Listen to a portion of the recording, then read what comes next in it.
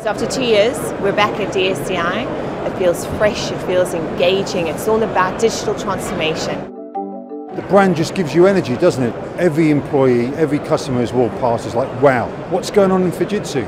It's an opportunity for our existing customers to come and see the latest things we're doing, the latest innovations. As we keep growing the business, more and more people are interested in the things that we do. We have had an amazing amount of interaction with our clients, many of them staying much longer than they were booked in for. So we've got a much bigger presence at DSEI this year than we've had in previous years. We're 100 square meters bigger, as you can see by the floor plan, and through the brand improvements we've seen the transformation that the defence business is also under, and we're showing that across our demonstrations, we're showing that in our speakers platforms.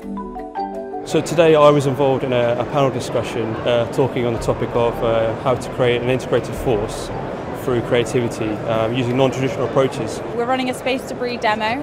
It was grant funded by the UK Space Agency, and it's a really great demonstration of our digital annealer optimization technology. In the ever-changing world of defence, the things that we're looking at that are new, like AI, quantum, 5G, software-defined networks, they are now in the heart of everything. Even in those other rooms in this exhibition of all that heavy metal, the dependency on the networks, on the cloud, on those technologies grows by the day. So we become really more relevant.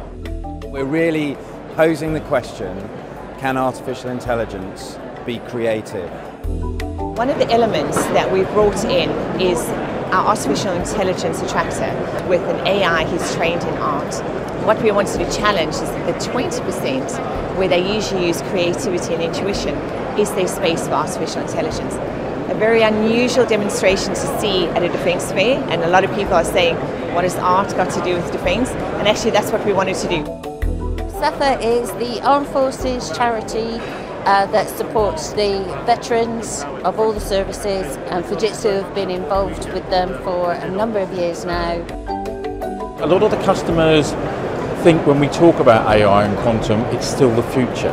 The reality is, it's here and now.